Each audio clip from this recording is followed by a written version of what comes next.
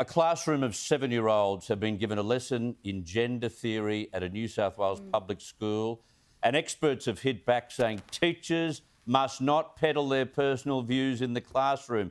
Tanya, why does this emerge so often in the news? Mark Latham's been running the front on the front of this, and he's been getting a lot of information from parents. They are fed up with this stuff.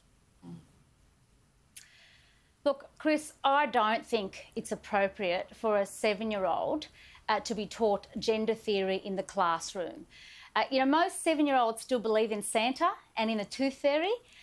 They should be taught to learn to read and write in the classroom, and after class they should be able to play on the bike, run around in the park and have fun. Most 7-year-olds, if you speak to them and ask them, how do they feel, they'll tell you they feel like having an ice cream. They feel like having fun. Here's a novel idea. Let kids be kids. As a parent, I've got to say I'm a bit tired of this stuff too. I'm tired of it as well. Surely any kind of gender instruction, and Carolyn, I'm not talking about 7-year-olds, but maybe in high school, has got to be signed off on by parents, because I would have thought that's an area where instruction should be their thing. That's their job. Well, I feel like that there is creeping into the territory of parenting.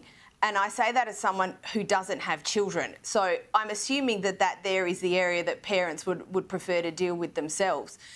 But in a broader context, we are talking about cohorts of kids now where the standards of education are dropping, and we are spending more money than ever on education, and we are getting progressively worse outcomes. So can we focus on literacy and numeracy and getting our kids ready for a global jobs economy, and instead of trampling on the territory of parents?